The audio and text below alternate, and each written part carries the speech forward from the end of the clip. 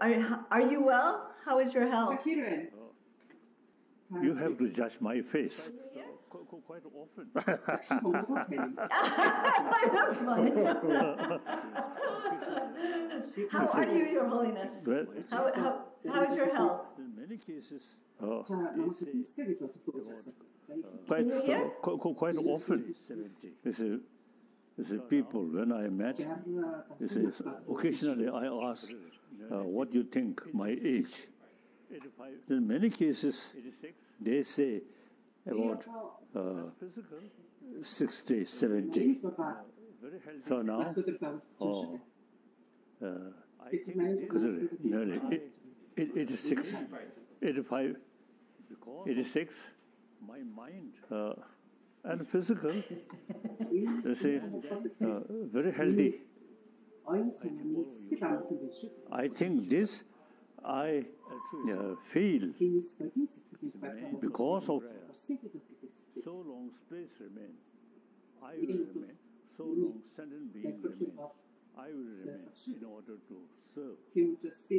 So then at least you see,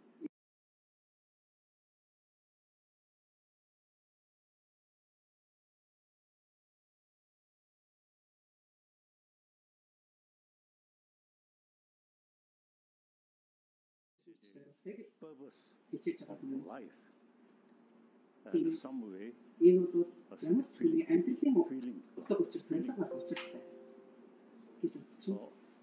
Also they materialize. So I determined at least the first Panchen Lama, he lived 108 years. So some of my friends they asked me, you should live like the first Panchen Lama, Panchen from Chechen.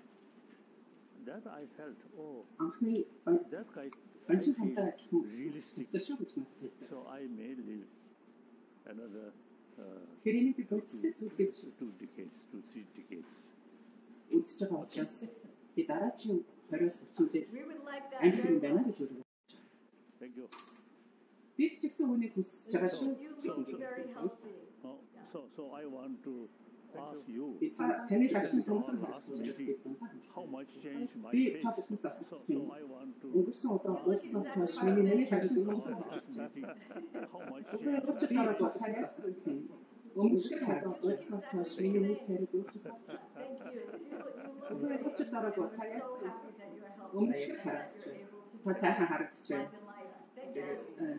healthy. Таны гашин төлөвлөлт бидний энэ оюун санаагаа сайхан цуглуулдаг хэлцүүлэгт маш их танилцдаг. Таны гашин төлөвлөлт бидний энэ сар оюун санааг бишүүдтэй цуглуулдаг хэлцүүлэгт баярлалаа. Бид усаарны сар бидний яг тийм нэг сонцтой хэлцүүлэгт гэсэн бид бүгдээ аюулгүй орчинд бидний иргэний яг байж технологийн давтсан бид бүгдээ аюулгүй орчинд бидгшээ иргэн инх байж технологийн давтсан хапуудыг ашиглаж тэгээд бидгшээ like all. You see this organization, Mind Life since now, many years. You see this organization, and very good opportunity, many exchange. Very good opportunity.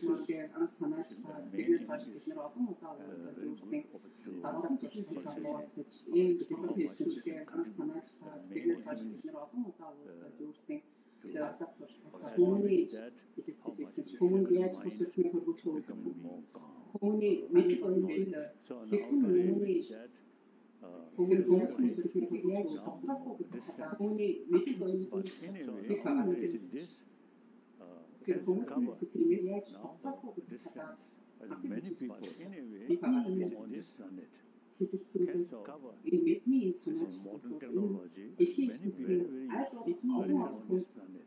So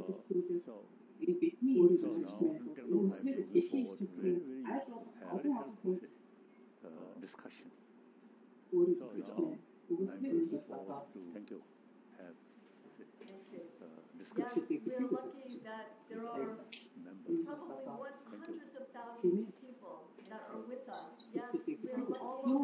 Дараа хүмүүс өнөөдөр бидэнтэй хамт байгаа гэх юм уу? Дэлхийн онцлог болон бүрээс хүмүүс бидэнтэй холбогдож бидээс дараа хүмүүс өнөөдөр бидэнтэй хамт байгаа. Хүний дэлхийн онцлог болон бүрээс бидэнтэй холбогдож бидээс оюун санаа бидэнтэй. Амьдрал гэдэг суурьлыг хүний 34 жилийн гэртээ санаачлалыг хийсэн. Билээ оюун санаа та бидэнд амьдрал бүрийн зүйлс маш их уран зориг өгч бидний гэртээ санаага бидний өөрийн одоо билээ. Таны бидний өөрийн зүйлс маш их уран зориг өгч өөрийн бидний өөрийн нийтлэг оюунаа биднэрт таны нэг 20 нэр орон зүйлсийг өөрийн бидний хүсэлтний хүлээх байна. Биднэрт маш их хүсэж байгаа 20 нэр орон зүйлсийг хүсэлтний хүлээх Америкийн сонсоод барай болж байгаа таны цагаар бол өглөөж байгаа байна. Тийм ээ. Америкт байгаа хүмүүс хэцэнэ нэрч өгч байгаа гэж бодчих. За Европ байгаа нөтөд маань ч гэсэн яг шүд болж байгаа. So this moment тийм 9 цагийн нойртой би унтсан шүү. Тэгээ 9 цагийн нойр авчихсан би миний толгойг сэрэг байна. Let's continue. So we are joined тийм with some old friends who you know very well. And so I'm going to introduce бид нэр олон одоо бидний эртний андуудтайгаа хамтран оролцсон байгаа. Профессор Ричи Давидсон абохонтой танилцуулъя. Энэ хүнийг бас маш сайн таних. Тэрээр нөхөд эрүүл одоо оюун санааны хүрээлэн болоод Wisconsin-ийн сургуулийн сэдвээр ухааны техникийн профессор ажилладаг. Тэрээр манай оюун санаагаа амьдрал гэдэг хүрээлэнгийн бас эртний хамтран зөвлөж байгаа. Ричи. Great to see you again. Гэгээнтэн таньтай like to introduce Tutin. Дарамсала оролцогч танилцуулъя. Туtin ламбри. Түүнийг ч маш сайн таних. Таны англи хэлний орчуулагч олон жил ажиллаж байгаа хүн. Дэлай Лам оюун санаа амьдралын хүрээлэнгийн бас зөвлөлийн гишүүн байгаа. Өнөө арайч өнөөдөр ч юм уу тэрээр таньд мөн одоо орчуулгын туслалцаагаа хүргүүлсэн. Тэгээд та дэлгэр хоёр маань компьютераар ингээд холбогдоод хэлэлцүүлгээ өгнө. And finally, I'm pleased to introduce Dr. Carolyn Jacobs. Дараагийн оролцогч Dr. Carolyn Jacobs. Carolyn-ийг ч та тань тийм ээ олон жилийн турш бас юуны танин Carolyn оюун санаа ба амьдралын одоо хүрээлэнгийн манаас зөвлөлийн гишүүнээр ажилладаг. Тэгээд college-ийн бас техник хичээл ажилладаг хүн байгаа. Carolyn өнөөдөр манай хэлэлцүүлгийн чиглүүлэгчийн үүрэг гүйцэтгэх юм байна. Тэрээр нүргээс хайдаг гүйцэтгэх гэдэг хэлбэртэй байна. За Carolyn танд микрофон шилжүүлэх Дээрхийн Гэгээнтэн миний хувьд өнөөдөр сайд биелэлтэй сайхан өдөр болж байна. Тантай ирээд уулзлаа. Тэгээд энэ удаадан ч гэсэн бид хамтарсан энэ хэлэлцүүлгээ өгнүүлэгтэй таны бидний таны сайхан хашин зам болоод таны мэдээ мэдхээс бид маш их олж суралцнаа гэдэгтэй хэлдэг. Өнөөдөр дэлхийд болж байгаа томцсон асуудлуудын талаар бид өнөөдөр хэлцэж байгаа байлээ. Энэ хэлбэрийг яаж хамтсан мэддэг гэж чадахгүй юм боломж байна уу гэдэг талаар ярих учиртай. За энэ хэлбэрийг яасан өнөөдрийн хүн төрөлхтөн нүүртэй байгаа тэгэхээр сорилтуудын тухайд тэр хүмүүсийг илүү амархан нөхцөлд яаж дасан залгах чадахын бүрдүүлж энэрхэг хүслийг яаж тусгах гэдэг талаар ярих учиртай. Миний зүгээс танд хэдэн асуудыг тавина. Тэгээд Ричи Давидсон сэдвээр ухааны үнцгөөс эдгээр асуудлуудыг бас тунгаах байх гэж бодож байна. Таны өөрийн байцаа илэрхийлсний дараагаар тэрээр өөрийнхөө байцааг тайлбарлана. Үүний дараагаар яг өнөөгийн амаргүй нөхцөл байдал энэ цаг хавтаа холбогдуулаад хүн төлөвлөлтний өмнө сэтгэл хөдлөлийн одоо тэр мэдрэмж газар авсан байна. Үүнтэй холбогдуулаад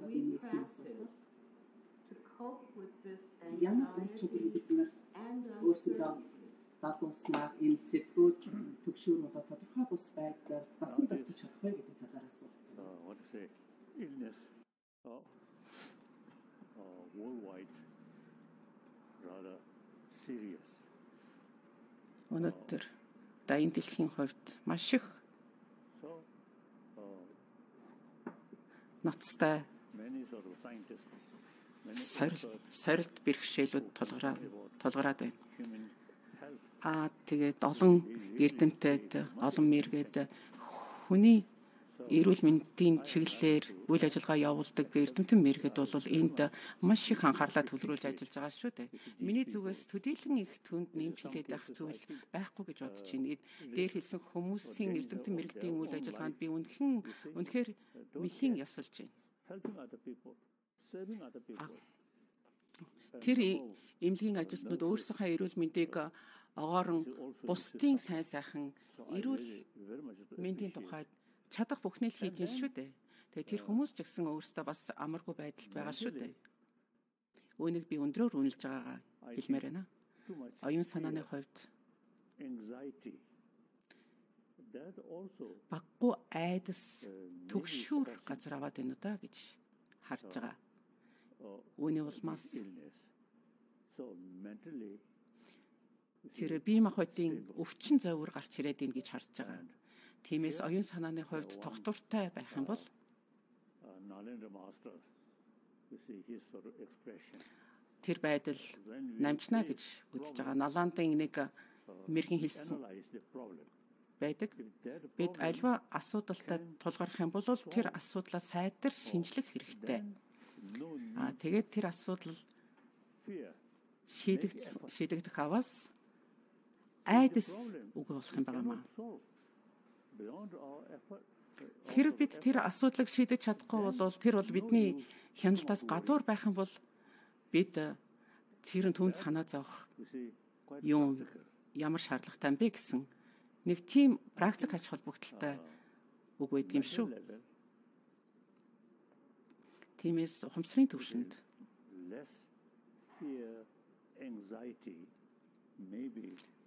айдас төгшөөрийг So багсгаж бууруулах аваас then after all,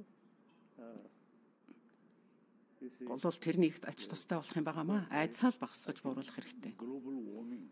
Тэгээд So some үүний зэрэгцээгээр say дайны дэлхийн уур амьсгалын өөрчлөлт few decades дулаарл энэ талаар хэлмээр байна. Дараагийн хэдэн 10 жилийн туршид too hot.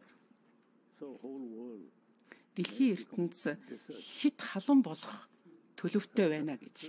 Тэгээд дэлхий тэр чигээрээ this is very serious. элсэн зүйл болох аюул байна шүү гэж ярьж байсан. Тэгэхээр энэ бол их ноцтой мэдээлэл. Тэгэхээр энэ талаар бид нар сайн эргцүүлэх хэрэгтэй юм байна. Whole galaxies, you see, change. Учир нь манай галакс So one individual life is just дэлхийн маань өөрчлөгдөх гээд байна шүү дээ. Гэтэл нэг зөвхөн ганц одоо бодгалын амьдрал бол тэнд юу вэ? Хумхын тостой л адилхан шүү дээ. Тиймээс thought. Indian tradition, энэтхэгийн уламжлал байдаг юм. life after life. Дахин төрөх одоо дараа төрлийн тухайх одоо ойлголт байдаг. Philosophy, that thinking, very helpful. Энэ гүн ухаан, You see, энэ гүн ухааны одоо зарчим бол this бас life, их биднэрт сургаалтай юм байна. when sort of end, Энэ бидний энэ төрөл, not permanent end. энэ амьдрал маань дуусгар Life after life. болж байгаа нь бол энэ төгсгөл биш юм байгаамаа. Учир нь тэр амьдрал үргэлжилнэ. Theistic religion Үргэлжилж л is all байдаг. created by God. So end of our life, Гэтэл бусад одоо шашны хувьд бол биднийг бол бурхан бүтээсэн байдаг бид бүгдийг. Тиймээс бидний амьдрал according дуусгар God's sort of болсноор plan, certain sort of what's the day, according God's plan, it happened. So тэгэхээр бидний амьдрал одоо бурханы төлгөөний дагуу next sometime дуусгар болох нь л дээ. relax. Then Jesus Christ come. That also is good. Тэгээд To keep Есүс бол ирж тэр хүний амьдрал одоо дуусгар болж байгааг бол зохицуулдаг байх нь л дээ. so Тэгэхээр тэр одоо амьдралын доос хорволж байгаа хүн бол одоо сэтгэлийн ямар амгалаг идэх нэ гэж. Бас нэг өөр томоохон сорилт асуудал бол бидний өөрсдийн бий болгосон томоохон асуудлууд байгаа. Жишээ татах юм бол Америкийн нэгдсэн улсыг аваад үзье. Өнөөгийн нөхцөл байдал бол арьсангоор ялуурлан гадуурх сорилттой тулгараад байна шүү дээ. Хар арьснуудын хувьд. Тэгэхээр энэ асуудал, энэ хүндрэл бол бидний өөрсдийн оюун санааны хандлагаас улбаатай гэж би хараад байна. Зүүн юм гэхээр бид бүгдээрээ нэгдмэл юм аа. Хүн төрлөختөн нэгдмэл юм гэдгийг бол сайтар ухамсартай суулгаж авах хэрэгтэй. 7 тэрбум хүн бүгдээрээ ихэс төрхтэй ижил төрсөн. Бид нар бүгдээрээ энэ амьдралыг дуусгах болохтой адилхан энэ ертөнцөөс хайлнаа. Тиймээс бол бидний гаднах үзэгдэх одоо бидний байдлын ялгаа, бидний оюун санааны ялгаа бол бид нарыг өөр хооронд нь өөр болгож байгаа боловч яг хүмүүний хувьд бол бод галын хувьд бүгдээрээ адилхан юм байна. Гэтэл бид нар манайхан манай нийгэм тэдний нийгэм гэж ингэж ялгуурлаж байгаа нь бол тэр хүндрэл бэрхшээлийн тэр асуудлын хамгийн суур язгуурна шүү дээ. Үнэртний үед бол хаан хатан шашны тэргээнүүд нь бол тэр хүн ардынхаа оюун санаанд нөлөөлдөг байж л да. Гэтэл бол одоо тэр бодол тэр үзэл бол цагаа өнгөрөөсөн шүү дээ. Өнөөдрийн нөхцөлд бол бид их болсон 6 зүйл нэг ялангуяа хүмүүний бүх хүн төрлөختний тухайд гэсэн сэтгэлийг агуулж явах хэрэгтэй байгаа. 7 тэрбум хүнийг өөрийн сэтгэл зүрхэндээ багтаах хэрэгтэй байгаа маа. Хүн төрлөختийг нийтдэн дандаа авч нэгдмэл байдлаар авч үзэж явах хэрэгтэй. Тэгэхээр манай одоо энэ хэлэлцүүлэгт оролцож байгаа хүмүүсийн хувьд ч гэсэн арьс өнгөөр нь нийгмийн байр суурь үзэл бодлоор нь ялгуурлана гэдэг бол үеэ өнгөрөөсөн хандлага, үеэ өнгөрөөсөн үзэл юм байна. Өнөөдөр жишээлх юм бол дэлхийн эдийн засгийн тухайд аваад үзье. Өнөөдөр бол хэл хязгааргүй болчлаа шүү дээ. Нийт дэлхийн эдийн засаг шинэ үеийн технологи бол хүн төрлөختөнд нийтд нь бол үйлчлэх ёстой. Түүнээс ганцхан одоо миний ард түмэнд юм уу тодорхой бүлэг хүмүүст үйлчлэх учиргүй юм байна. Бид гэж өөрсдөө минь хэрэг хүзлээр авч үзээд байгаа чинь л асуудлын гол язгуур үндэс юм байгаа юм шүү дээ. Тэгэхээр бид нэр 7 тэрбум хүний нэгэнд бие юмаа гэдгээл нэгдмэл хүн төрлөختний л нэг нь л бие юм шүү гэдгийг одоо ойлгох хэрэгтэй. Тэгэхээр тэр 7 тэрбум хүн гэдэг чинь бүгдээрээ нэг бүхлийн л хэсэг гэсэн үг шүү дээ.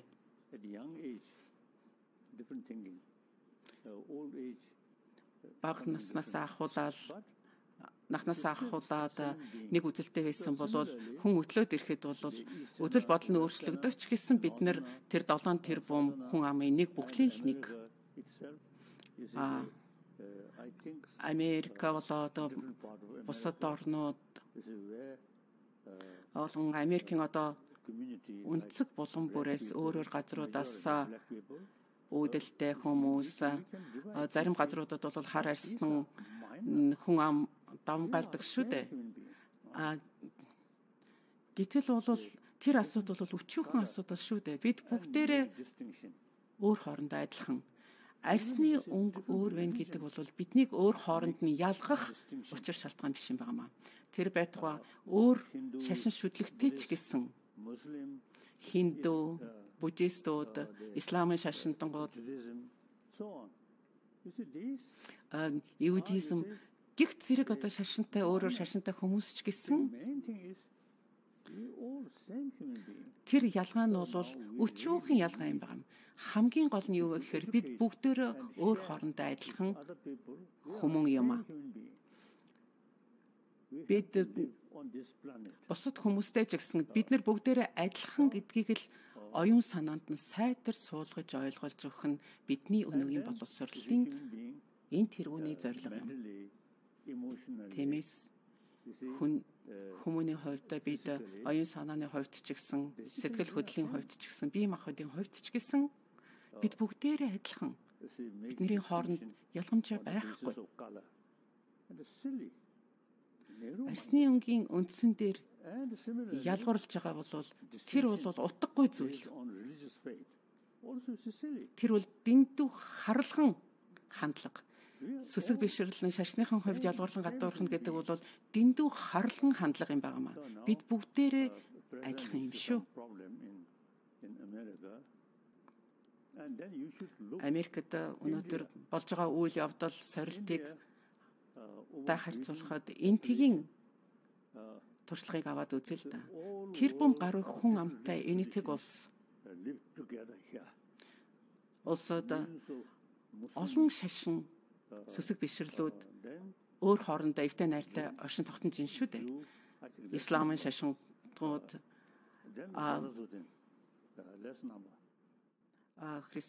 Христийн шашинтанд Иудын шашинтууд бүгдээрээ зэрэгцэн оршин тогтож байна. Тэгэхээр энэтхэг улс бол хамгийн үлгэр дуурайл болох жишээ байгаа биз. За өмнөдийн энэтхэг, умардын энэтхэг, өрнөд энэтхэг энэ муж улсуудууд бол өөрөөр аялгаар ярьдаг, өөр хэлээр ярьдаг, тэр байтугай өөр бичиг үсэгтэйч гэсэн өөр хоорондоо эвтэй найртай нэгдмэл улс болоод бие бинийгаа харилцан хүндэтгэх зарчмаар оршин тогтнож байгаагийн тод жишээ болж байна. Жижиг ялгаа байгаа ч гэсэн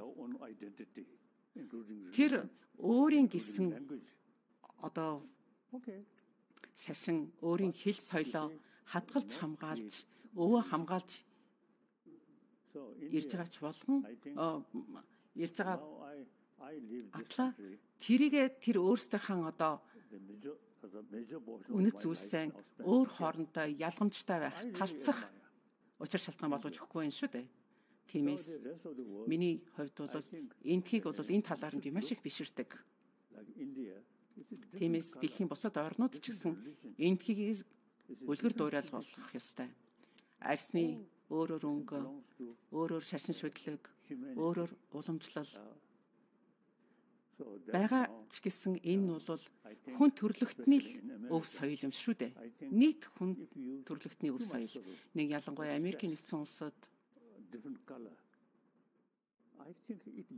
арсны өнгийн ялгааг илүү их тодруулж тоогоолгож харагдуулаад ах юм бол бусад шийдвэрлэл зохих чухал асуудлуудаа орхигдуулна шүү дээ. Хамгийн гол нь 7 тэрбум хүн бид бүгдээрээ өөр хоорондоо ялгаагүй маа л гэдгийг ойлгох ёстой. Европын холбооны улсаас бас үлгэр дуурайл авах ёстой. Америкчууд та нар өөрөөр хэлээр ярьж байна. Европын холбооны улсад мөн гэтэл бол биологийн хувьд бол тэр чинь адилхан хүмүүс шүү дээ. Өөрөөр үндэстэн байгаад идэг, өөрөөр хэлээр ярьж байна. Өөр соёлтой байна. Урд өмнө бол би биентэйгээ дайтаж би бинийгаа хөнөөдөг байсан шүү дээ. Герман, Францын жишээг л аваад үзсэн.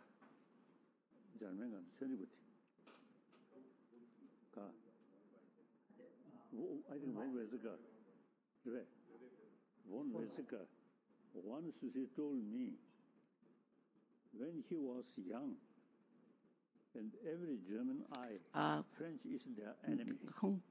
Similarly French eye Герман хүүхдүүдэд бага наснаас нь эхлээд Францчуудыг дайсан гэдэг ухагт хоноор ойлгуулдаг байсан. Франц ч гэсэн мөн германчуудыг дайсан гэж хүүхдүүдэд үсгдэг байсан байна л да. Гэтэл одоо бол тэр үзэл баримтал, тэр хандлага бол тэр сонд олсон шүү дээ. Генерал Де Голлиг аваад үз. Аденаурыг бас аваад үз. дайн байлдааны үед тэр Дегол Аденауэр бибин хавьд хөнөөлт дайснууд байсан бол 2 дугаар дайны дараа бол хүмүүний ухамсарын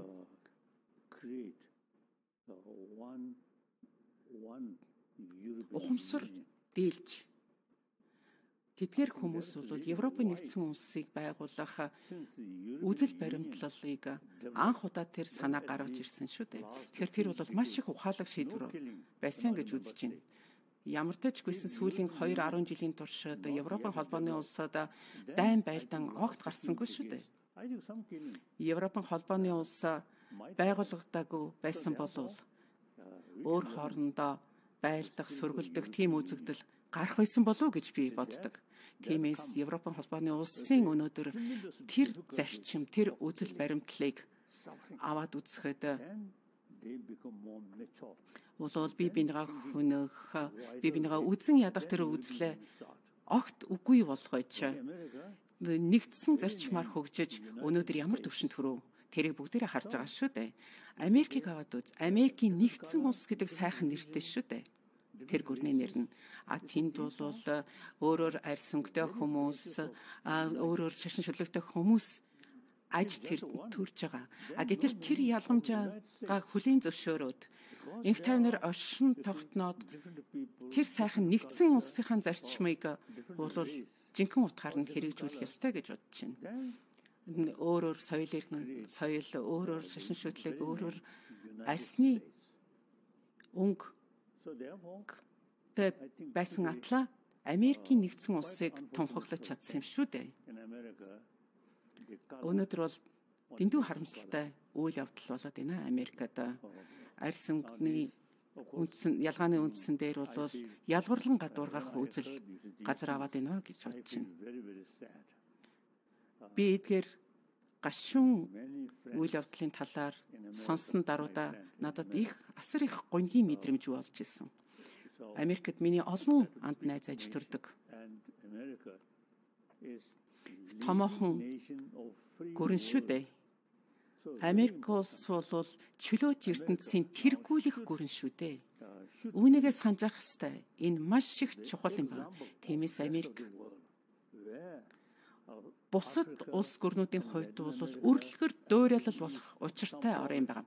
Африк, Латин Америк, ойрхон орнууд гих зэрэг бүс нутгуудад альва нэгэн хүндрэлтэй асуудал гарах юм бол Америкийн нэгдсэн улс арьс өнгө нь өөрөөр арьс өнгө, өөрөөр шашин шүтлэг бол та бүхний хооронд сөргөлдөх учир шалтгаан биш юм а гэдгийг сайдар харуулах хэрэгтэй. Тиймээс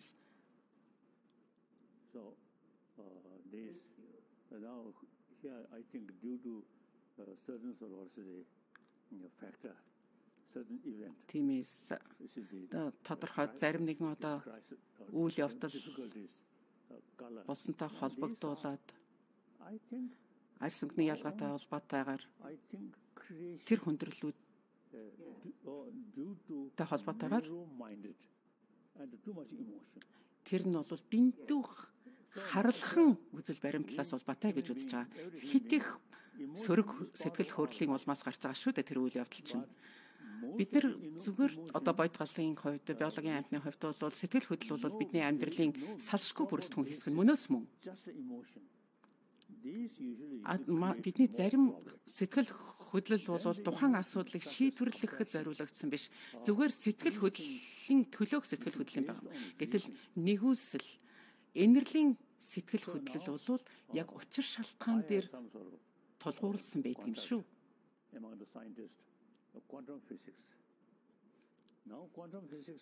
Квантын физикч эрдэмтдтэй би ярилцаж хилцэж байхад тэдгээр нь юу гэдг вэ гэхлээр альва нэгэн материалог зүйл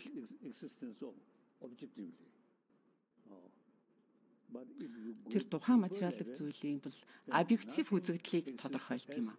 Гэтэл гүн гүнзгий судлаад үзэхэд бол өнөөдөр энэ хорвоо ертөнцийн ямар ч зүйл яг үзэгдэх байдлаараа оршин тогтнодгүй маа гэдгийг нотлоод идэг. Тэгэхээр яг тэр өөр хоорондоо одоо Эгэл бөмсүүд өөр хоорондоо заавал шүтэн барилдаж оршин тогтнож байна гэдгийг нотлоод байна. Зарим эрдэмтэн мэддэг юу гэж хэлдэг вэ гэхлээр тэр оюун санааны өөрсдийнхээ одоо байр суурь ойлголтоор л тэдгээр эд юмсыг бол тусгаарлаж дан ганцаар нь авч үзээд гэдэг болохоос өнөөдөр тусдаа оршдог нэгч зүйл үгүй юм аа. Ричи Давана нэг удаа надад хэлжсэн юм. Өрнөдөд квантын физик бол шинээр хөгжиж эхэлж байна гэж хэлжсэн. Гэтэл Энэтхэг улсад бол 2000 жилийн тэртээ энэ квантын физик хэдийнэ үүсэж хөгжсөн байсан юм аа. Зарим худагт нагарчуунаа сургаалаас бас иш татдаг л да. Өнөөдөр яг объектив байдлаар үзэгдэж байгаа байдлаараа оршиж байгаа нэг ч зүйл энэ хорвоо ертөнцид байдгүй гэж. Тэгэхээр миний бодцоор квантын физик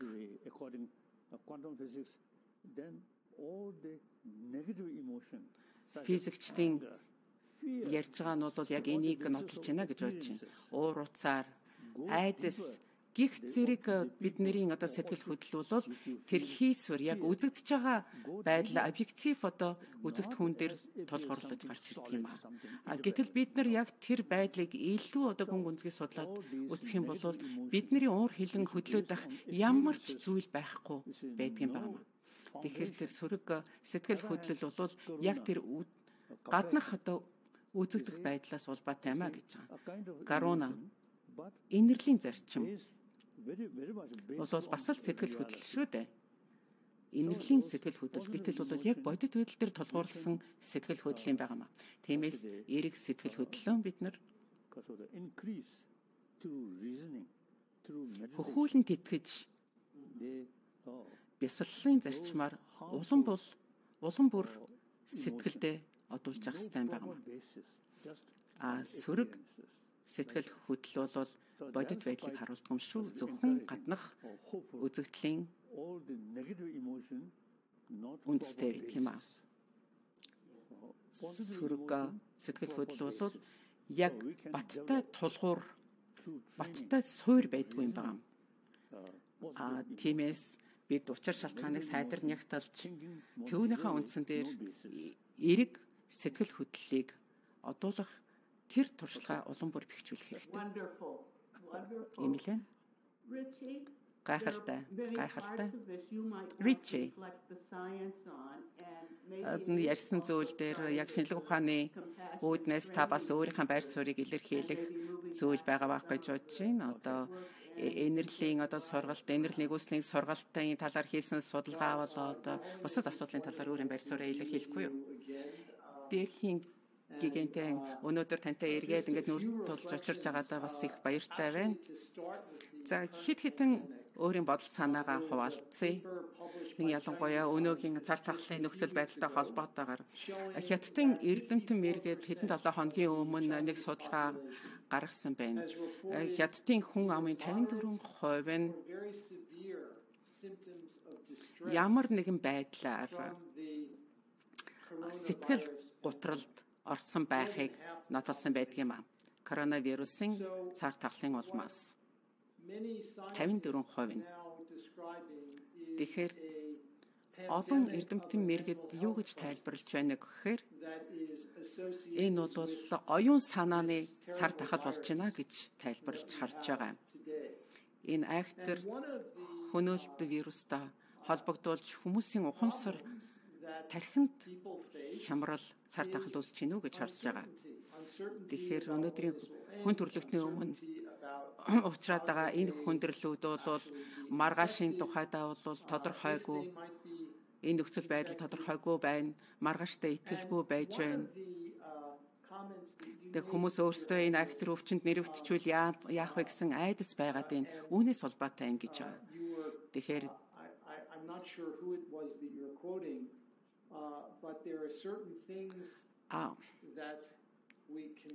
миний бодлоор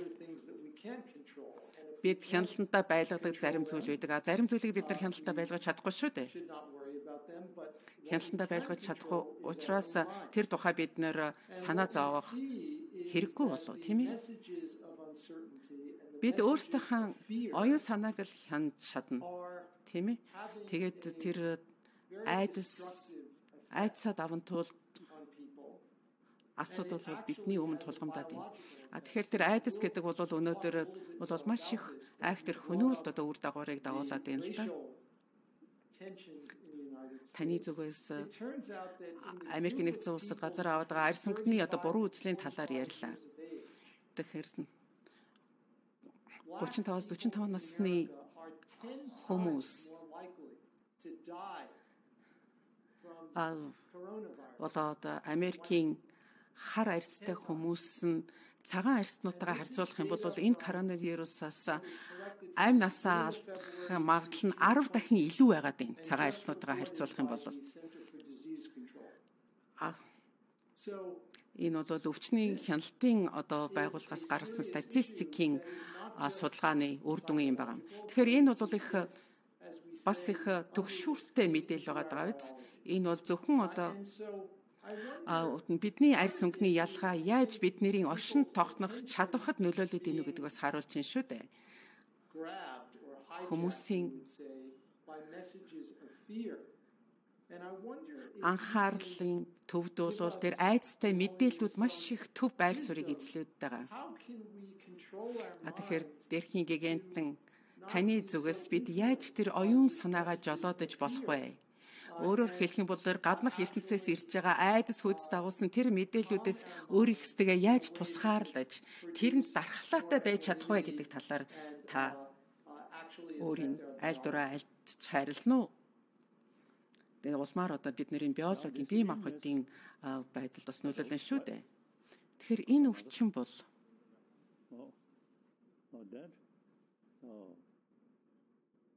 as I already mentioned, those scientists, миний түрүүнд урьдчилсан particularly the medical scientists, эрдэмтэн мэргэд анагаахуйны эрдэмтдийн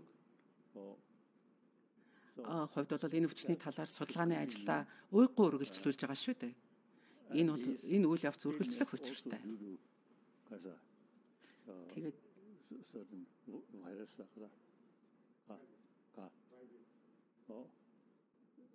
энэ өвчин бол вирусын улбаатай. Тэгэхээр энэ бидний бие махбод бол тэр өвчний эсрэг эрендэг буу болгох чадвартай. Тиймээс анагаахуйны эрдэмтэн мэргэд судлаачид бол тэр коронавирусын тэр вирусын эсрэг бас ийм бэлтгэлийг туршиж гаргах чармаалтаа гаргаж байгаа. Үүнтэй холбоотойгоор тэр оюун санааны ухамс оюун санааны байдал бол үүнтэй маш их холбоотой. Тэгээ оюун санаа маань тайван, сэтгэл маань тайван байх юм бол бид нэр өөрөө өөртөө итгэлтэй болж эхлэн шүү дээ. Итгэлтэй өөртөө итгэлтэй хүн тэр итгэлийг бий болгож чадсан хүн бол айдсаасаа ангижирч чадах юм байна. Тэгээ тэр айдсгүй хүний хувьд бол тэр вирус маань тэр тухайн хүний биед үржих тэнд суурших орчингүй болно гэсэн үг юм байна.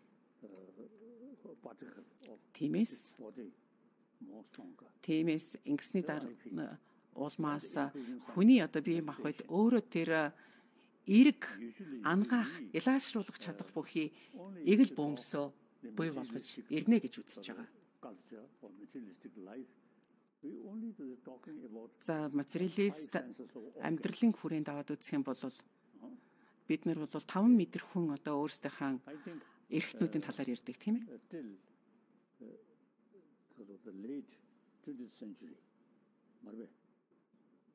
20 дугаар зууны сүүл үе хүртэл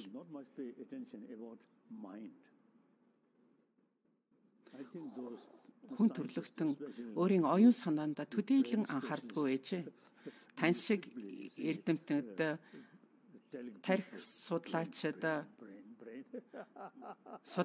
хүмүүст тарихны тухай өгүүлж яриад байгаа болохоос хүмүүс төдийлөн энийг анхаардаггүй шүү дээ.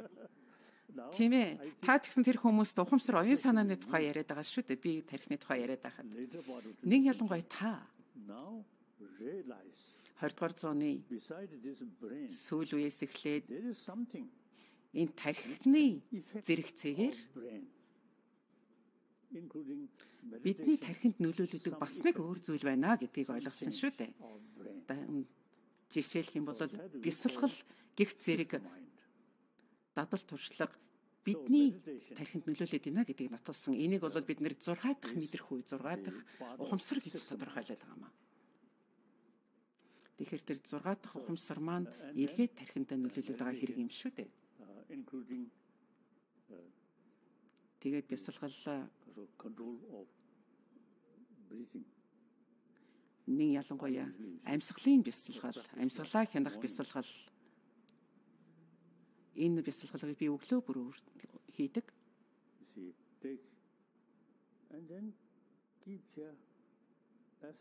Амьсгалаа аваад төгчээд аль болохоор удаан амьсгалаа төгжинэ гэсэн үг. Дараа нь амьсгалаа гаргана. Ийхүү дадлыг одол хаваас 6 дахь мэдрэхүүгээ хөгжүүлж чадах юм байна шүү. Бид бол 5 одоо мэдрэхүүн эрхтнүүд хаан талаар ярьдаг шүү дээ. Харах, үнэрлэх, амтлах гэх зэрэг. Гэтэл бол амьсгалын дасгалаар бид нэр зөвхөн дотоод сэтгэл ухамсартай төлөрч ийн гэсэн үг юм байна. Тэгээд амьсгалаа аваад гарахтаа бясалгал хийн шүү дээ. Хэдэн хором, хэдэн минут хийгээд туршаад үзэх хэрэгтэй. Миний зарим найз нар бол 3-4 цаг хүртэл бясалгадаг тийм хүмүүс байгаа. Тэгэхээр энэ бидний дадал, энэ бясалгал инхүү хийх дадлынхаа туслалтаар бид нэр 6 дахь ухамсараа хөгжүүлнэ. Саматын бясалгалын тухайд ч тэр мөн одоо шинжилгүүн бясалгалын хувьд ч тэр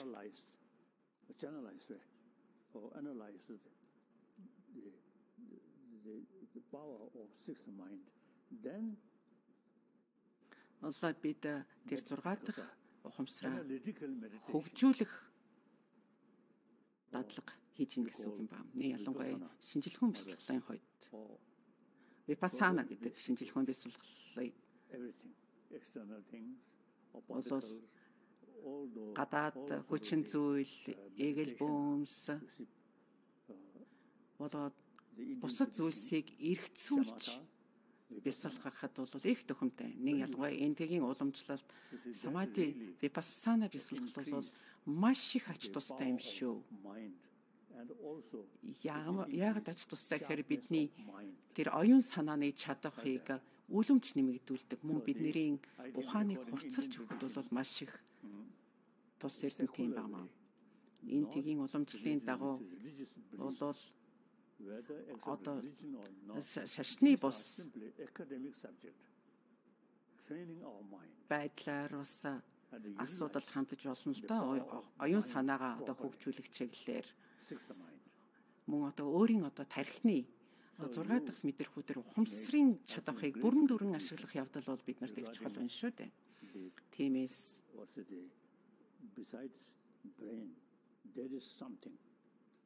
тархины судлалын зэрэгцээгээр бид тархинд нөлөөлж болох үс ийм чухал зүйлийн талаар бас сайтар эргэцүүлж ажил хэрэг болох нь чухал юм байгаамаа. Би юунд итгэдэг вэ гэхлээр тань шиг болоод бусад эрдэмтдийн хувьд бид дотоод сэтгэл рүүгээ илүү их хөнгөж хардаг болсон байна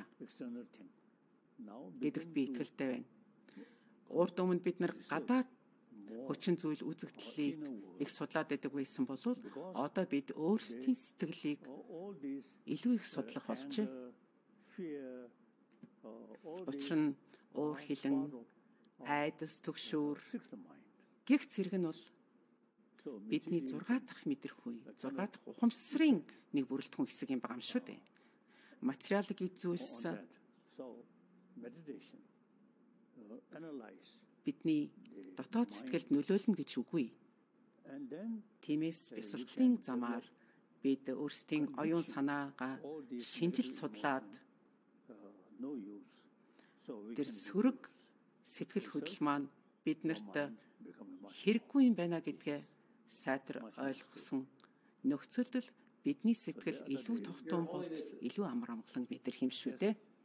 Дээрхийн гэгээнтэн. No, sorry, please go on. Уучлаарай, та үргэлжлүүлж харилна уу? Бид вирусын тухайд ярьжсэн да.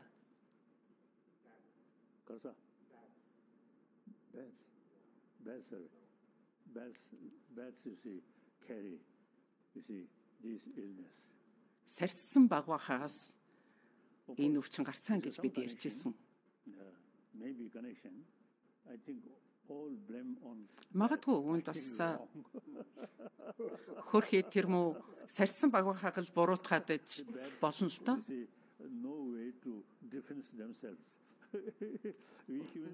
Гэтэл нөгөө сарсан багвахаа чинь санамсартай санаатаагаар хийсэн үгүй юу бид бас мэдгүй шүү дээ.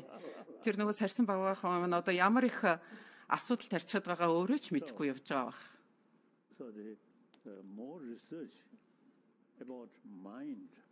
Тиймээс өөрийн оюун санаа сэтгэл хөдлөлийн талаар илүү их нягтлж судлах хэрэгтэй байгаа. Тэгээд өөрийн сэтгэл хөдлөлөө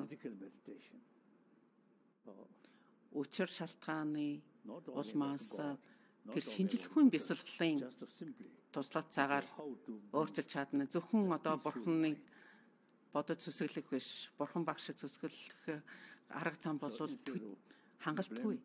Өөрсдийн сэтгэлийн амар амгаланг олох замаар тэр сэтгэл хөдлөлөө хазаарлаж чадна гэж хэлж байгаа.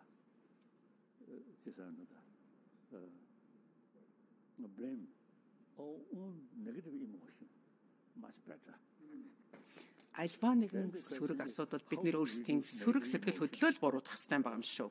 Тэгэхээр асуудлын цөмөн юунд гаршгүй гэхээр тэр хөнөөл сэтгэл хөдлөлөө яаж бууруулж өгөө хийх вэ гэдэг асуудал гарч ирж байна шүү дээ. Энийг бол зөвхөн залбирлын замаар хийж чадахгүй. Бид бол тэр энэ тогтолцоо бүхэлд нь сайтар шинжилж дүгнж судлах хэрэгтэй. Саяхан хятадын зарим оюутнууд квантын физикийн оюутнууд юу гэж хэлсэн бэ гэхээр квантын физикийг судлаад байх тусам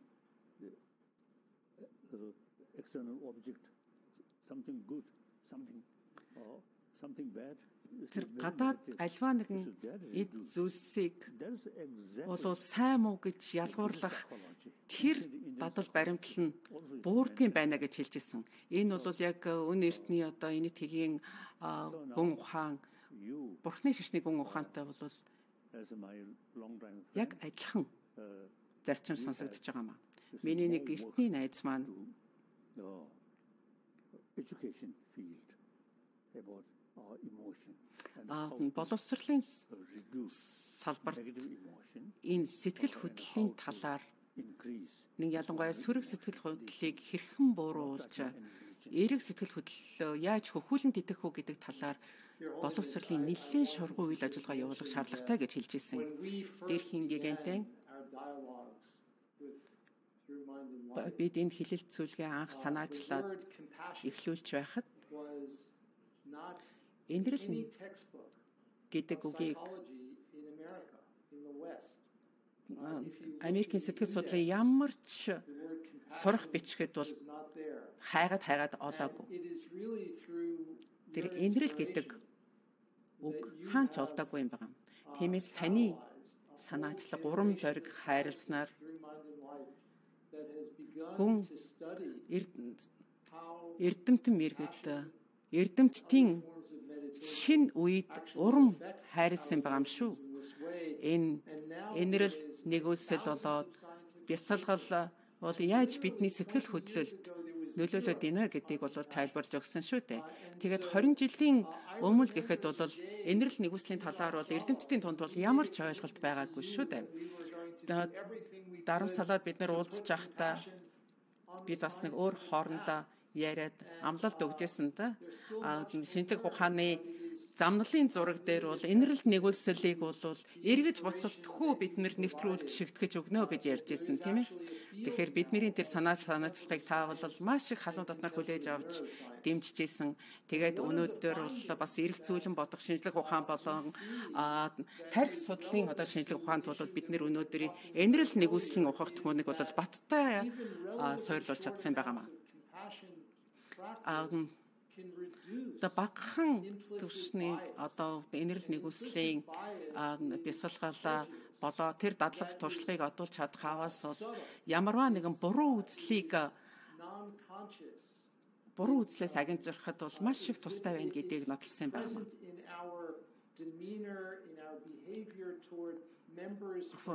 Өөрөөр хэлэх юм бол бидний хувьд бол арьс өнгөний одоо ялгаатай бүлгүүдийн хувьд бид нэр альва нэгэн үзэл бодлоо хадгалж хамгаалж ирэхэд бол бид нэр тэр буруу үзлээр ханддаг байсан. Тэгэхээр тэр энэрэл нэгүслийн зарчим бол тэр буруу үзлийг үгүй болгоход бол маш их тустай. Энэ хандлага бид нэр үргэлжлүүлж илүү их үр дүн, илүү их ахиц дэвшлийн төлөөд ажиллах шаардлагатай гэж үзэж байгаа юм. Улам далайцтайгаар бид нар энэ үзлээ нэвтрүүлж тодорхой стратеги боловсруулж ажиллах хэрэгтэй гэж бодож байна. Тэгэхээр бид бүхэн 7 тэрбум хүн энэ бид яаж энэ дадлыг одуулах вэ? Анх энэ дэлхийн замбуу твт хүн бий болоход бол нэгэнд шүдэ угаах ойлголтгүй байсан шүү дээ. Одоо бид нар бол бүгдээрээ шүдэ угааж байгаа тийм ээ. Гэтэл бол тэр шүдэ угаах дадал бол бидний генд байхгүй, оршиж байгаагүй. Тэрнтэй яг адилхан бид нар энэрэл нэгүслийг бол бас өөрийнхөө дадал болгох шаардлагатай гэж үзэж байна. Тийм ээ. Өнөөгийн боловсрол бол орчин цагийн боловсрол гэж нэрлэдэг байгаа шүү дээ. Энэ бол өөрнөдөөс гаралтай. Тэнд бол ухамсар, оюун санааны талаар ямар ч ойлголт байгаагүй юм аа. Тиймээс боловсролд альва нэг материалын боловсролын зэрэгцээгээр оюун санааны боловсролыг нэг ялангуяа сэтгэл хөдлөлийн талаарх боловсролыг бол заавал нэвтрүүлэх хэрэгтэй. Өнөөдөр бид нэр өөрсдийнх нь бие махбодын эрүүл ахуйг сахиад байдаг мөртөөс сэтгэл хөдлөлийн эрүүл ахуйг сахиж чадж байгаа билүү? Тэгэхээр энийг шинжлэх ухаан болгох нь ач тустай юм байгаа юм шүү дээ. Өөрөөр хэлэх юм бол яаж өдөр тутам илүү их аз жаргалтай, илүү найрсаг тийм нийгмийг цогцлуулах вэ гэдгийг л талаар бодож байгаа бол бид нэр боловсрлоос нь эхлэх учиртай юм байна. Тэр боловсролд бол тэр оюун санааны талаарх ойлголт бол огт байхгүй байна. Өнөөдөр материалын үнцэн үнэлэмжийг илүү түлхүү анхаарал байгаа боловч оюун санаа ухамсарын тухайд ярихад бол энэ бол шашны сэдв байна гэдэг ингээд анхаарахгүй орхичдаг. Энэ тийм биш юм аа. Тиймэр бие махбодын эрүүл ахуйн зэрэгцээгээр сэтгэл хөдлөл, ухамсар, оюун санааны эрүүл ахуй гэдэг бол маш их чухал юм байна. Үүнийгээ сайтар бид нар тайлбарлаж тайлж өгөх хэрэгтэй. Ингэсний үндсэндээ бид нар хөнөөлт бодол, хөнөөлт сэтгэл хөдлөлийг хазаарлаж чадна шүү дээ. Мөн одоо өн эртний Энэтхэгийн уламжлалт бол маш нарийн тайлбар өгсөн байдаг шүү дээ. Тэр хөнөөлт сэтгэлийн хөдөлгөөн хаанаас үүсээд ийн вэ? Ямар замналыг туулаад яаж эцсийн үр нөлөөллийг гаргаад ийн үү гэж. Төвдөр англиар чухам энийг юу гэдэг юм? Би төвдөр хэлье. Жишээлх юм бол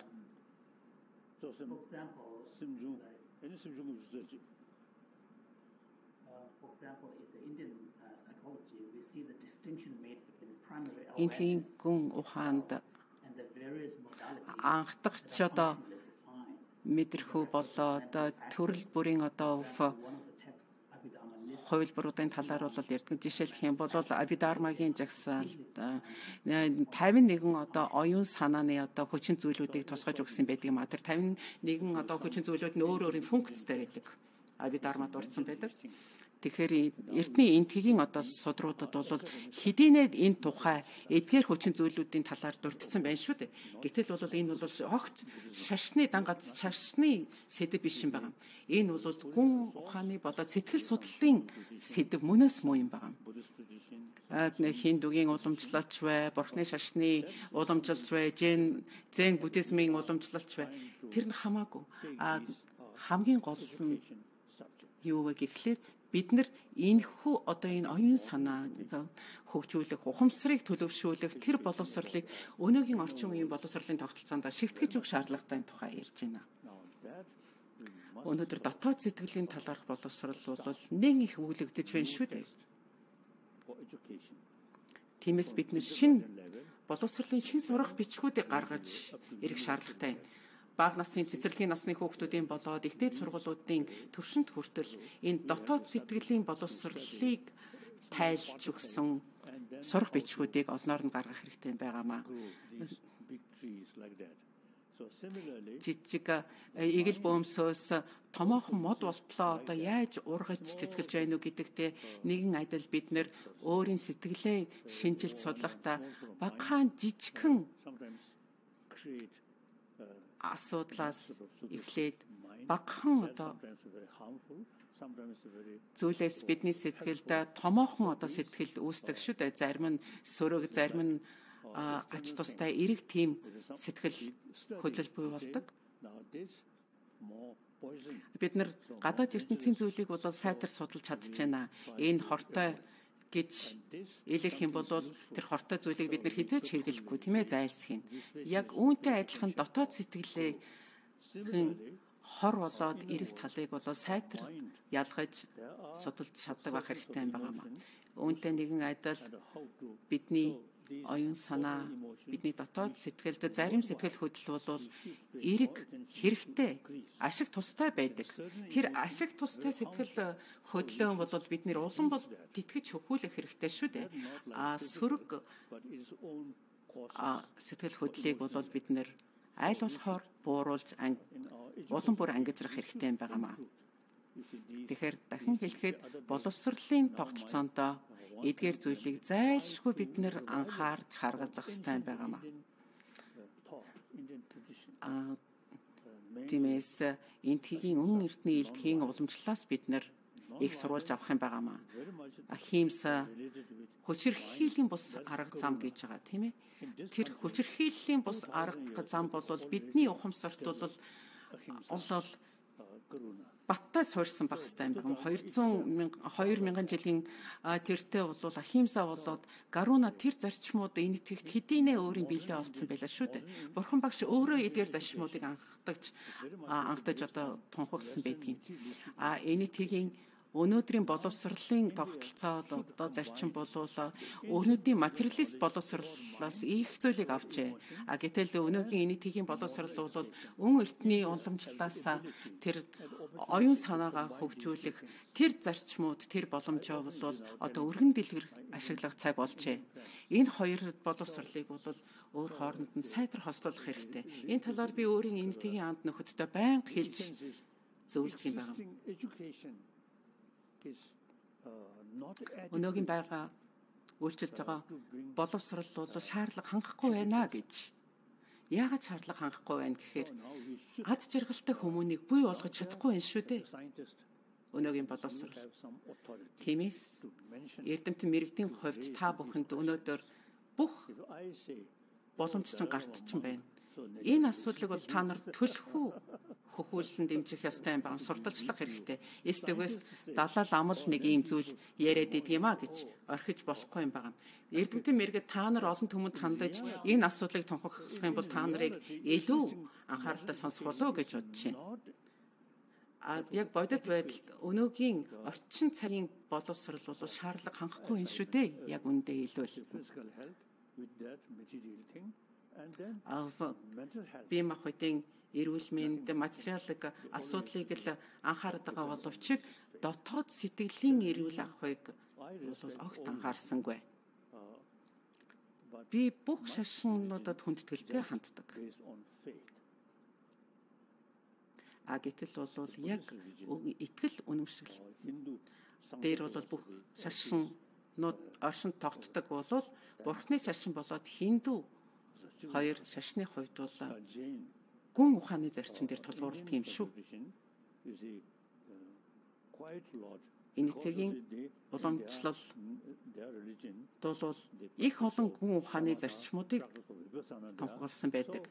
Наянгуула самати випассанагийн одоо тэр дадлыг одуулах юм бол бидний оюун санаа дотоод сэтгэлд хэрхэн нөлөөлж гэнэ гэдэг талаар сайтар хэдийнэ тусгай заагаад өгсөн байдаг. Би Бурхны шашинтай уучраас бас илүү их Бурхны шашин Хиндугийн тал байгаад иж болзошгүй л дээ. Гэхдээ Палигийн уламжлалаар бол Буддагийн хэлсэн зүйлийг бичээж тэмдэглээд авсан болохоос тэр үед нь бол шинжилж судлаагүй юм шүү дээ. Бурхан багш өөрөө хэлсэн байдаг. Миний олон шавнар минь та нар миний номлолыг харанхуйгаар дагахгүй өөрсдийн дүн шинжилгээ хийж нотолсны үндсэн дээр даган мөрдөрэй гэж хэлсэн байдаг. Тийм учраас биднэрт бол альва нэгэн зүйлийг бол логик шинжлэлийн зарчмаар хүлээж авахд бол маш их чухал юм байна. Энэтхэгийн одоо гүн ухаантнууд яагаад Бурхан багш ингэж хэлээвэ гэдгийг бол судалж ирсэн шүү дээ. Бурхан багш гэсэн өөрөө тэр өөрийн одоо айлбар номлыг бой болгох там бол дандаа логик шинжлэлийн үндсэн дээр бол өөрөө тунгааж шинжилжээж гаргаж ирсэн байдаг. Пали уламжлал, санскритын уламжлал бол хоорондоо адилхан байгаа. Дэд логикийн хувьд бол адилхан байгаа. За, Наландын уламжлал бол зөвхөн одоо тэр шашны зүгээс нь асуудалд хандахын зэрэгцээгээр логикийн шинжлэх ухааныг бол маш их далаацтай үзсэн байгаа шүү. Дармакирти дигнаг гих зэрэг ходогт нагарчунаа Будапалита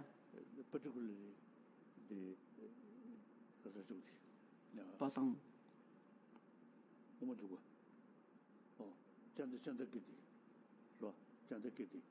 чанда кирти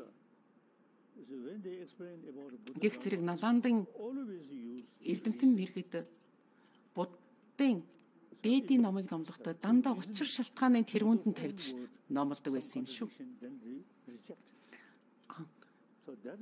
Бурхан багшийн хэлсэнтэй тэр логикийн шинжлэлээр гарсан нотлохын зөрчилдөж байгаа бол тэр логикийн шинжлэлээр гарсан нотлохыг нь урьдл болгодог байсан юм шүү. 8-р зууны үед төвдөд буддизм 7-р зууны үед бол илэрсэн. 8-р зууны үед Наландын эрдэмтдийг уурж ирүүлж Шантрар Рашида гэж агуу гүн ухаантан байсан. Тэр гүн ухаантны зохиосон ном судруудыг бид нэр гарын авлага болгох юм байна. Тэрээр Бурхны номлыг Наландын уламжлалын дагуу дэлгэрүүлсэн байгаамаа. Тэр бол тэр номлолын гол суурь нь бол логикийн шинжлэх ухаан юм байна шүү. Тэгээд өнөө үед Бурхны шашингуудын донд төвдийн Бурхны шашинтнууд бол энэ асуудлыг бол түлхүү үтсэн гэж боддог. Өөрөөр хэлэх юм бол тэр логикийг өөрийн хамгийн гол зэвсэг болж альва номыг шинжилдэг юм байгаамаа. Тэгээд шинжлэх ухаан эрдэмтдийн хувьд бол та нар бол учир шалтгааныг бол бас сайтар тунгааж ээж дараа нь нотлохыг нь хайж ээж тэр асуудлыг бол зөв эсхийн тодорхойлдог шүү дээ. За бид нэр энэ оюун санаа ба амьдрал цуврал хэлэлцүүлгийнхаа And then within Buddhism, үр дүнд ч гэсэн бид нар яг энэ логикийн шинжлэх ухааныг түлхүү хөхүүлэн тэтгэх чиглэлээр бас өөрсдийн хувь нэмрээ оруулж байгаа гэж бодож байна. Thai Buddhists is quite often used Таиландын буддистууд, to see me. Бирмийн буддистууд So since we become very close friends, so надтай уулздаг. sometimes Би бас олон найзтай. them Тэдгээрийн дундаас only Pali tradition. тэгээ заримдаа би хошигддаг юм л да тэдэнтэй. Та нар зөвхөн Пали You have like уламжлалыг дагдаг хүмүүсийн хувьд та нар зөвхөн бурхан багшийн номлыг харанхуйгаар дагж байгаа маа. Тэгэхээр одоо шүдгүү хүнтэй адилхан юм байгаа юм шүү. Өөрөөр хэлбэл бүгдийн залгиж гин гэсэн үг юм байгаа юм. Альва нэг юмыг зажлахгүйгээр боловсруулахгүйгээр залгиж гин гэж. Бид бол харин бид харин альва зүйлийг бурхан багшийн номлосон альва номыг өөрийн одоо логикийг ажилуулж шинжилсэний үндсэн дээр бол нотлохоо болгож мөрлөг болгодгийн хувьд бол бид нэр шүдтэй хүнтэй адилхан юм а гэж. because under his guidance, we Tibetan Чандракиртигийн study мөн заавраар бид төвдийн бурхны шашингууд наландын уламжлалт суралцсан байгаа. Миний хувьд ч гэсэн багада 6-7 настай байхад би энэ язгуурын судруудыг судар номыг бол судалж эхэлсэн байгаа юм шүү дээ.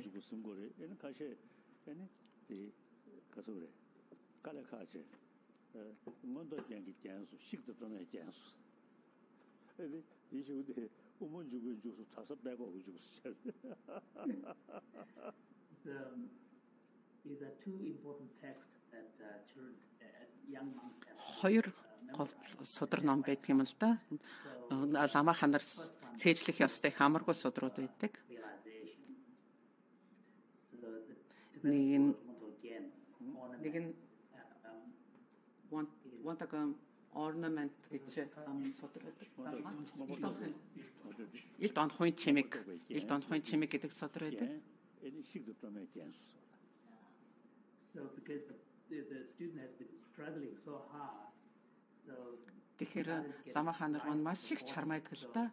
The student said, I've been memorizing this ornament text and my body has been ornamented. Онхын судрыг уншаа цээжлээд байхад миний бие махбод бол энэ сайхан одоо чимэгтэй болсон шиг надад санагддаг гэж хэлдэг. За хоёр дахь гол одоо язгуурын судар бол төв үзлийн судар юм аа. Тэгэхээр энэ хоёрыг бол цээжлэх хэрэгтэй юм аа.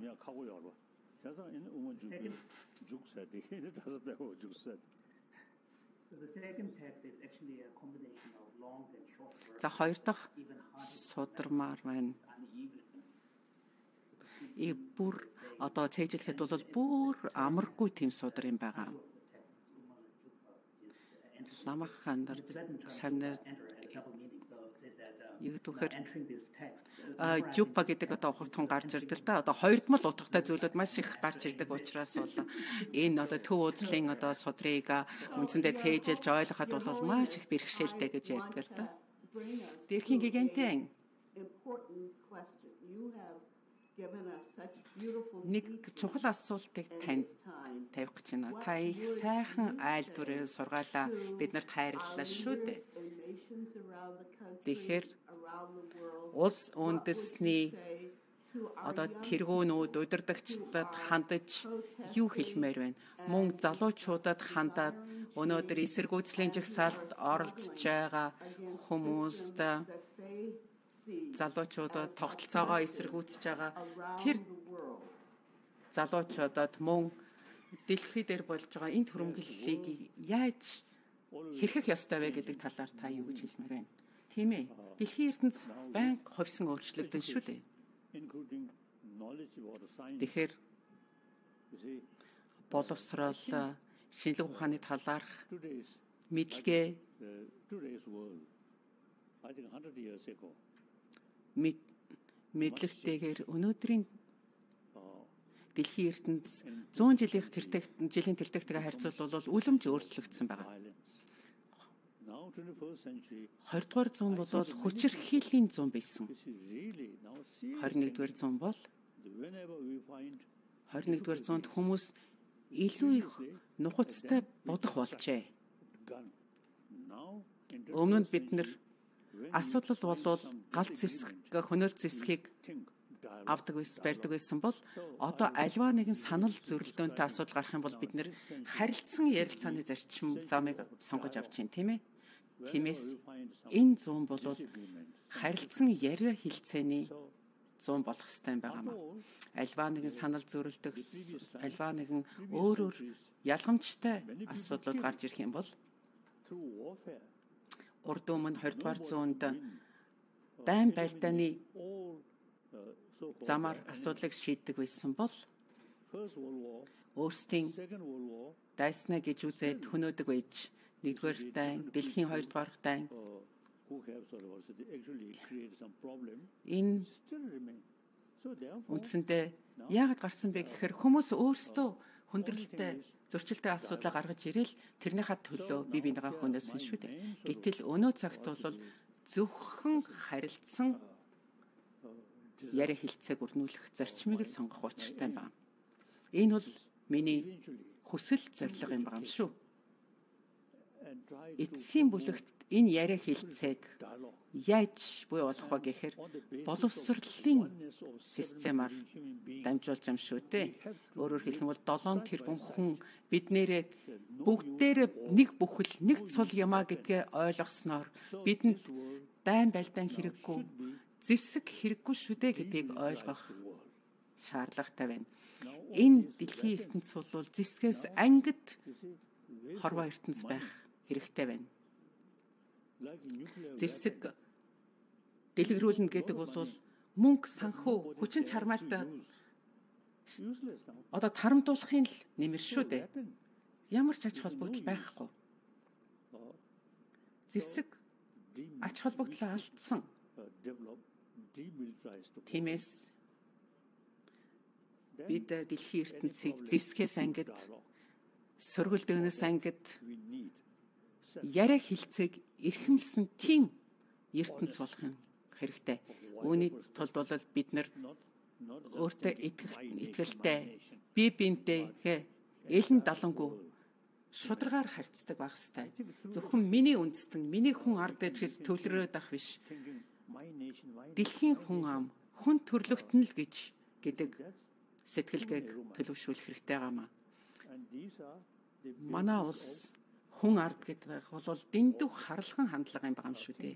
Энэ чинь л нөгөө дайн байлдаан сөргөлдөөний үндэс юм байгаа. Тэгэхээр 7 тэрбум хүний нэгдмэл байдал, нэг бүхэл гэсэн тэр ойлголтыг хөхүүлэн тэтгээд өгөх аваас бол бүх юм голдролд орно. Бид чинь нийгмийн амьтад шүү дээ. Нийгмийн амьтны хувьд бол бусад амьтдаас шууд хамааралтай байдаг шүү дээ. Дан ганцаараа оршиж чадахгүй. Тийм учраас биднэрт илүү инэрэнгүй оюун санаа, ухамсар хэрэгтэй болчиход байна. Яагаад гэхээр ирээдүйд энэ хорвоо ертөнцийн хүн нэг бүр бусдаас илүү их харилцан хамааралтай болчиход байна шүү дээ. Тэгэхээр аз жаргалтай, инх тайван ирээдүйн хорвоо ертөнц бол дэлхийн хүн төрлөختнөөс өөртөөс нь хамааралтай болж байна.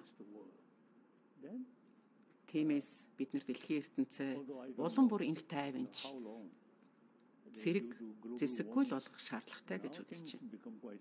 Тэгэхээр дэлхийн дулаарлын асуудлаа л тэр дэлхийн дулаарлалтайгаа хамтраад тэмцэх ёстой юм шүү дээ. Өөр хоорондоо тэмцэлж яхахын оронд.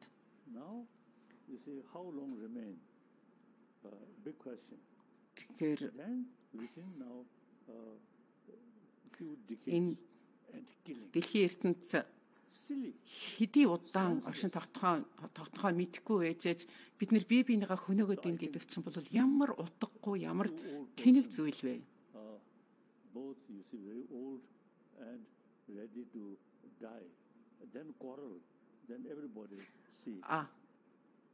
Настай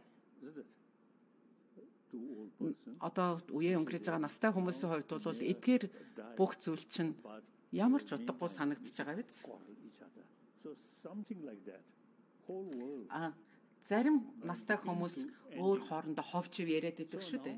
Гэтэл үеийн өнгөрөөж байгаа хүмүүс тэр ховж ивээр хөөцөлдөх туйлын утгагүйтай нэгэн айдал бид нар өнөөдөр бие бинийгаа өгөөсгөх асуудал ямар утгагүй вэ? Биднэрт инх тайван хэрэгтэй. Аз жаргал энэрэл нэгүсээр дүүрэн хорвоо ертөнц хэрэгтэй юм шүү дээ.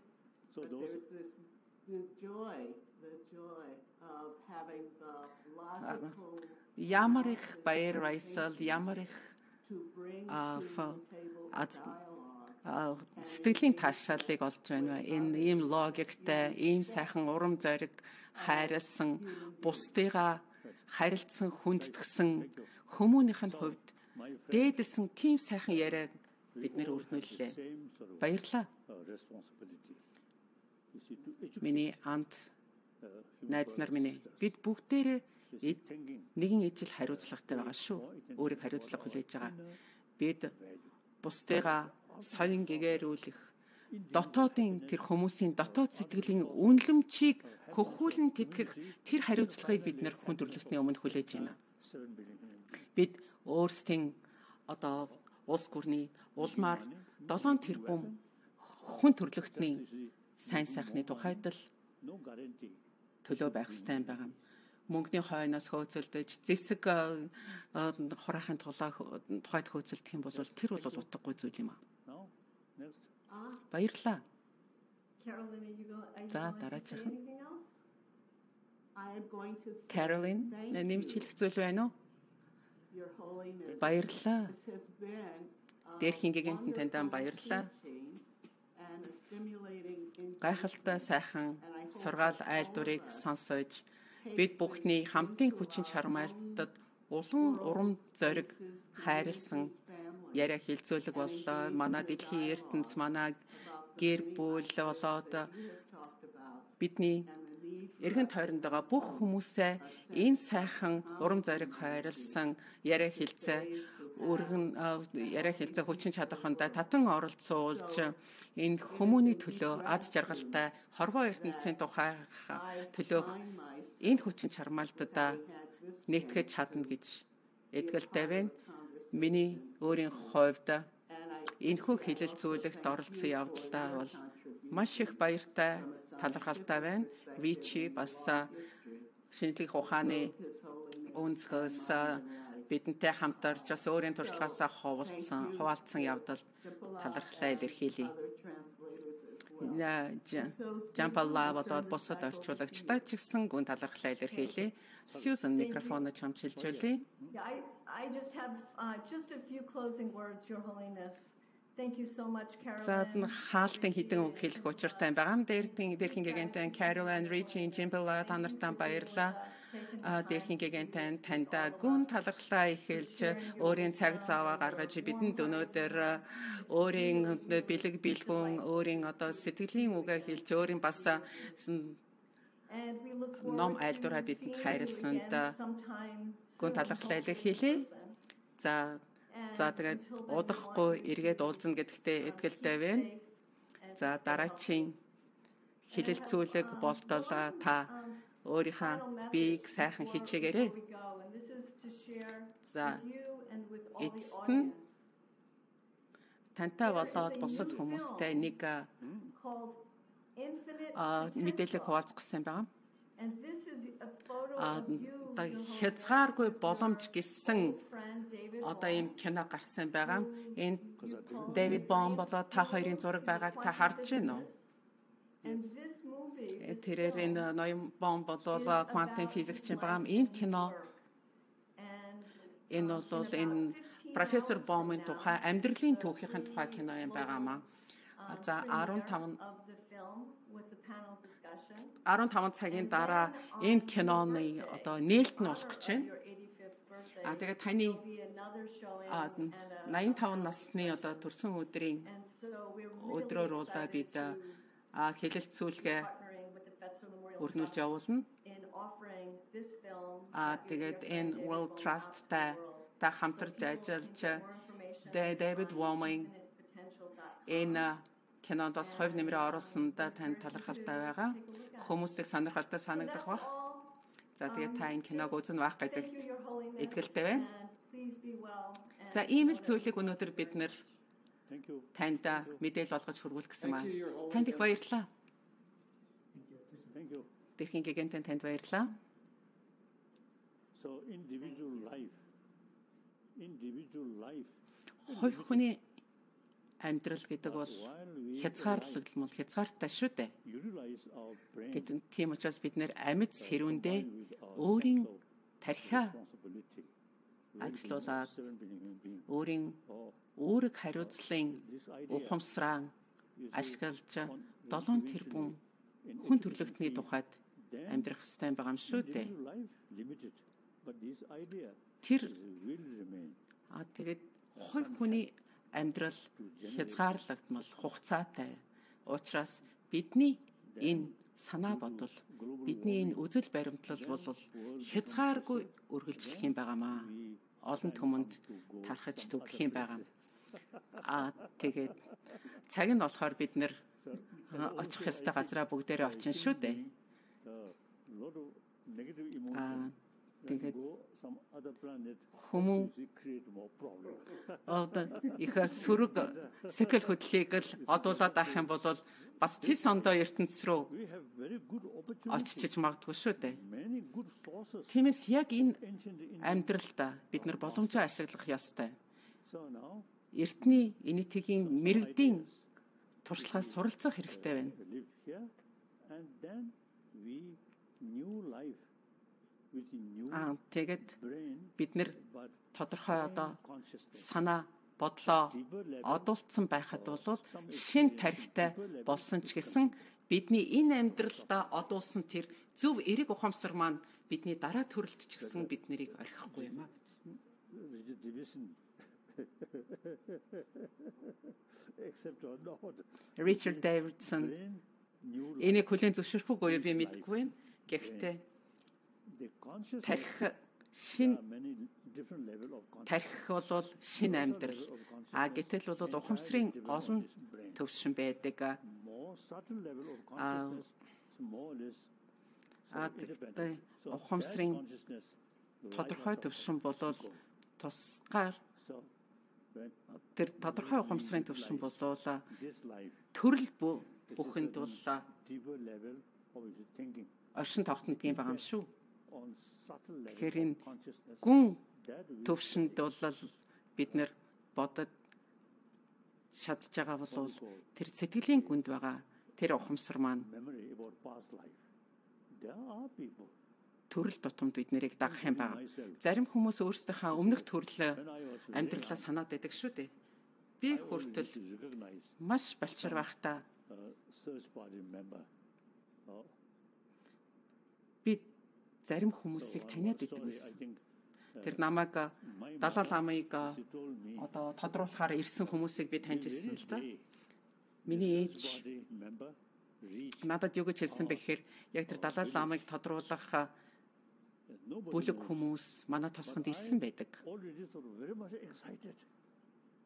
Хинч мэдгүй байхад би тэр балчир байхдаа маш их сэтгэл хөдлөлтөй баярлаад исэн гэж байгаа. Би 3 настай л байсан болов. Then some visitors, Ээж маань хэлснээр some тэгээд strangers, тэр something like come танихгүй хүмүүс ирж байгаа шүү дээ. towards them.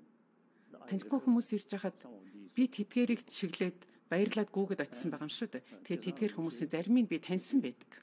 He were Кизарын бүчи give by $13. So I took that Нэг rosary, just my way. 13 дугаар Далай Ламаас өгсөн нэг But seems to see эрх байсан байдаг. Тэгээд би тэр эрхийг аваад би таньсан байдаг шүү тэр Далай Ламын өгсөн эрхийг. some indication you see there is sort of Тэгэхээр энэ юун тухай юу хэлээд байна вэ гэхлээр and then тэр өнгөрсөн амьдралын талаарх мэдээлэл миний өнөөгийн тархинд байгаад байна гэсэн үг шүү дээ. Хаст аж төрдөг бас нэг жижигхэн балчир төвд his place хүү not in Tibet but in India.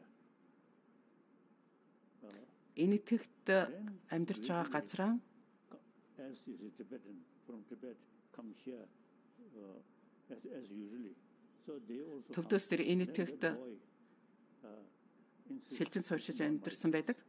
and he Тэгээд тэр Балчир хүүхэд юу гэж хэлсэн бэ гэхлээр энэ бол миний байх газар биш байна. Өмнөд энэтхэгт би байх ёстой гэж хэлсэн байдаг. Then he insists go to South India. Тэгээд тэр балчир хүү өмнөд энэтхэг рүү шилжин сууршээ гэж зүтгэсэн байдаг. Тэгээд өмнөд энэтхэгт нэг төвдийн суурьнд очиж хүрэлцэн очихдоо нэг хийд рүү очино гэж зүтгээд исэн байдаг л та. Тэгээд тэр хийдтэй өмнөх амьдралдаа шавлан суудаг байж л да. Тэгээд тэр хийдтэй очиход өөрийн шавлан сууж исэн өрөөндөө ороод нэг шүүгийг энд миний урд өмнө зөөлсөн шил нүдний шил байх хэрэгтэй гэд татаад гаргаад иртэл нөгөө шил нь байж байгаа жишээтэй. Тэгэхээр шин эрдэмтэд та нар энийг тайлбарлаж чадахгүй л дээ. Тайлбарлахад хэцүү та нарын хувьд. Ийм тохиолдлууд байгаад байна. Тэгэхээр энэ юг хэлээд байна уу гэхээр бол өмнөх амьдралаа санах тэр санамж болвол тодорхой ухамсар чингээд төрлөөс төрөл дамжаад ин гэдгийг бол харуулад байна шүү дээ. Тиймээс утга учиртай бусдад тустай амьдралаар л амьдрах ёстой шүү гэдгийг хэлэх гээд байна. Тиймээс би өдөр тутам юу гэж залбирдаг вэ гэхлээр хүн их болсон 6 зүйл хамаг амтан оршин тогтнох үед л би оршин тогтнох юм а гэж хэлдэг. Тэгэхээр тэр надад энэ бодол бол маш их хүч тэнхээ хайрладаг юм байна. Зөвхөн хэдэн 10 жил амьдрах, хэдэн төрөлд амьдрах биш шүү дээ. Үгүй. Энэ бол хязгааргүй амьдралын тухайд юм байна. Их болсон 6 зүйл хамаг амтан байх тэр бүхэл цаг хугацаанд би байх юм а. Шанти Девагийн нэг хэлсэн үг байдаг. Би дандаа өглөө болгон энийг давтан уншиж хэлдэг. Энэ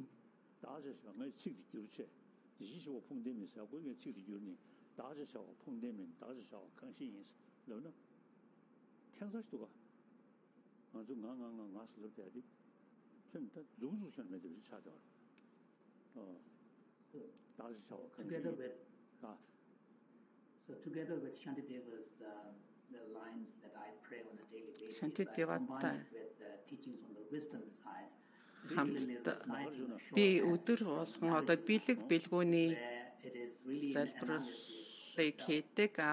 Худагт нагарч унаа бас номлосон номлын дагуу би махад болоод оюун санааны хоорондын шүтэн барилгын талаар одоо 5 хүчин зүйлийн талаар бол би бас бясалгадаг. Тэгэхээр энэ шинжилгээний бясалгал хэлэхэд бол би яг би гэдэг ухагт хүн би гэдэг одоо хүн чинь бол жоохон одоо хаа байна гэдэг талаар бас зэрэгцүүлэн боддог. Би өглөөс сэрх болгондоо өөрийнхөө юу гэж бодох вэ? Бид бурхан багшд залбирдаг шүү дээ. Гэтэл бурхан гэж хаана байгаа юм бэ? Тэр бурхан багшийн лагшин хэлээд ийн үү? Эсвэл бурхан багшийн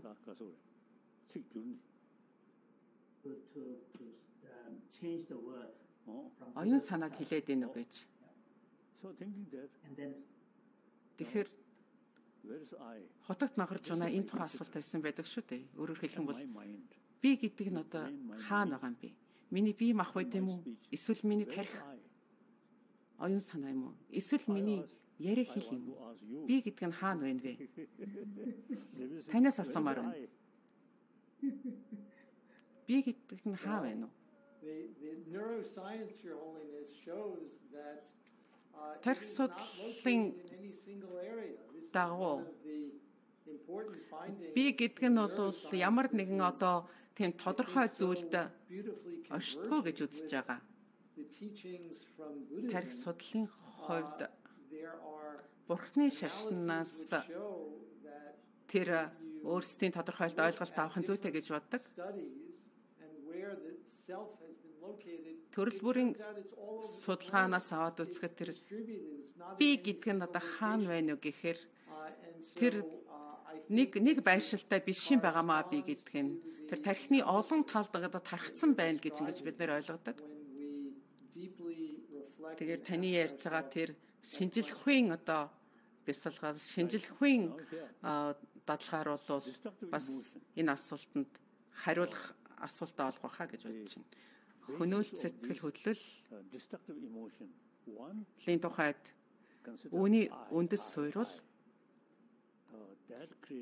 би үзлээс үүдэлтэй юм шүү дээ.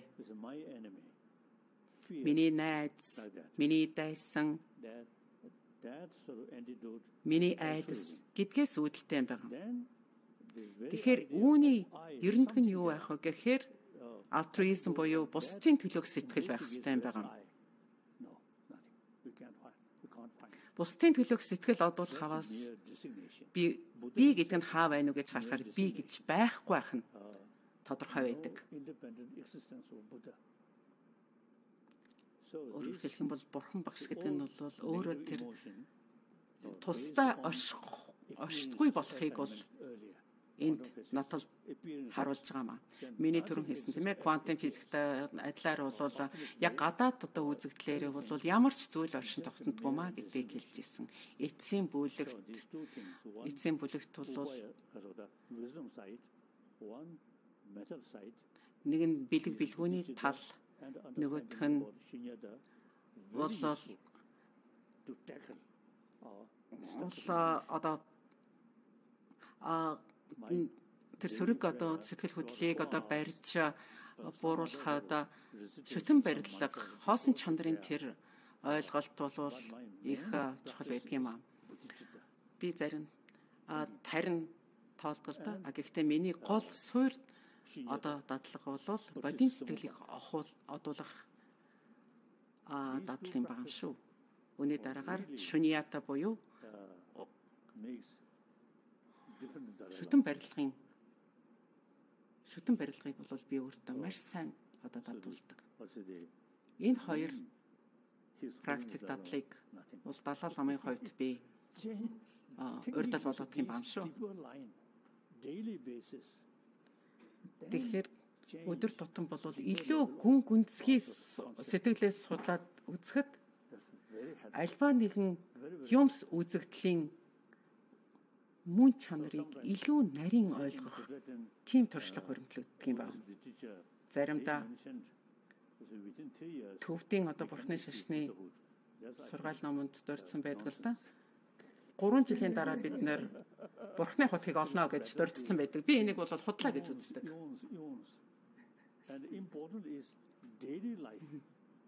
Тэгэхээр өдөр тутмын амьдралдаа энэ дадлыг одуулах нь утга учиртай амьдрах асуудал бол түүнээс чухал юм шүү. За ийм л байна. Баярлалаа. Баярлалаа Дээрхийн Гэгээнтэн. Usually meeting with a small group and some audience ийм бага бүлэг хүмүүстэй уулзах явдал бол их чухал байдаг. Гэтэл өнөөдөр орчин үеийн технологийн дэвшилтийн ачаар бид ийм олон хэдэн мянган хүнтэй уулзаж заримдаа бүр сая хүнтэй ч уулзах юм боломжоор хангаглалаа шүү дээ. Тэгэхээр бидний энэ өнөөдрийн хэлэлцүүлэг бол хүмүүст их тустай болсон гэж бодож байна. Нэг ялангуяа энэ сэдвээр энэ чиглэлээр сурдаг оюутнуудад бас их мэдлэгийн чанартай мэдээлүүдийг өгсөн болов гэж бодож байна. Баярлалаа. Баяртай. Дээрхийн Гэгээнтэн баярлалаа танд. Thank you. Now I'm hoping баярлалаа. As my friend Davidson, I'm hoping the touch knows. Давидсон. Таны хамарт хүрчмээр л санагдаад ах юм. I always do that. Давидсоны хамарт хүрчмээр л санагдаад байна. Well equipped. Би дандаа тэгдгэлтэй. Түүний хамар бол маш их сайн тоноглогдсон гэж ойлгодог. Thank you. Thank you. За баярлалаа. Баярлалаа.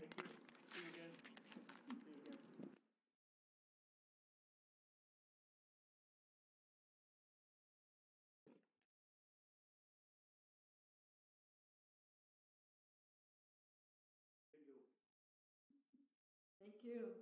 Thank you. Some problem, my knees. No problem, not serious.